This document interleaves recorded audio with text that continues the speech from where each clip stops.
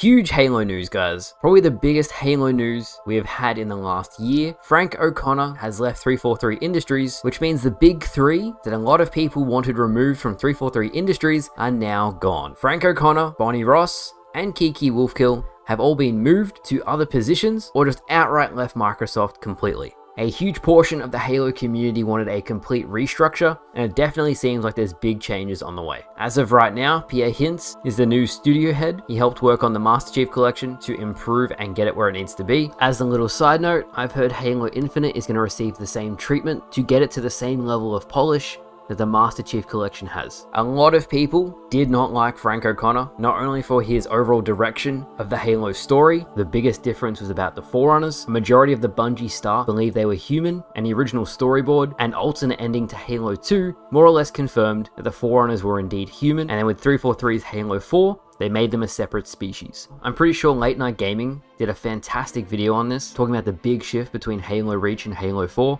with a lot of lore, whereas Bungie kind of played it fast and loose and left things very unknown and up to interpretation. Two different studios and two very different ways to tell a story. I'm just going to add in very quickly that the Master Chief we have now is a great balance between the Bungie games and 343 Industries. He still has that ultra badass side, but he also has that extra sense of humanity that 343 introduced. Now, the main line, among many others, that made people really dislike Frank O'Connor was the following.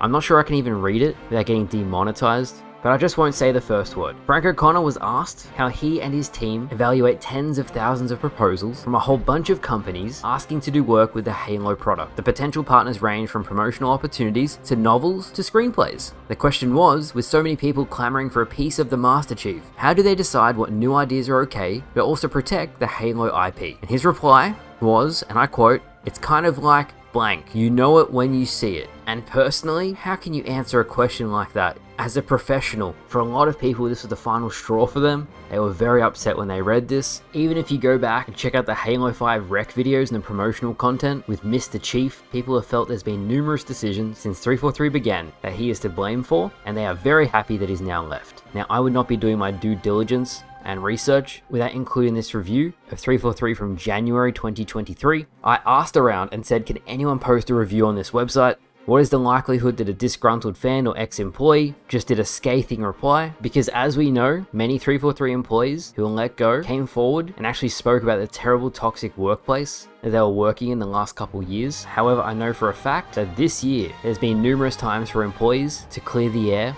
and vent about their frustrations about the studio and where the game is heading. So I hope for Halo's sake and for them as a company, with the big three gone, that things start to head in the right direction and we can look forward to some great Halo games in the future. So guys, that's going to wrap it up for today's video. Let me know your thoughts on Frank O'Connor leaving 343 Industries. Are you happy that 343 has been restructured at the highest level? I look forward to hearing what you have to say. For me personally, I just want to see Halo succeed. I've told you guys that before. I love the game, I love the series, I grew up with it, and I want to see it go from strength to strength. So I hope 343 and the supporting studios like Certain Affinity all come out with some kick-ass products. I hope 343 shares some more on what's happening with the state of the series and the game very soon, because it's been pretty radio silent for the last couple months. So thank you all for watching. I hope you all enjoyed, and I'll see you guys later.